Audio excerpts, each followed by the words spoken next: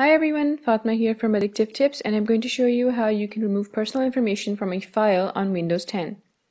Personal information is part of the metadata that is saved in the file. So to remove it, what you need to do is open File Explorer and navigate to the file that you want to remove the information from. Right-click it and select Properties from the context menu. On the Properties window, go to the Details tab. The Details tab shows you the metadata that is saved with the file. At the bottom of this tab, you're going to see an option called Remove Properties and Personal Information. Click it and this new window here opens. This window lets you choose which information to remove from the file. Select it and click OK, and the information will be removed.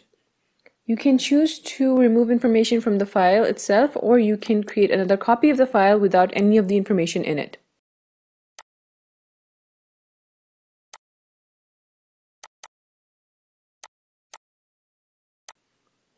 Thanks for watching. I'll see you later with more tech tips.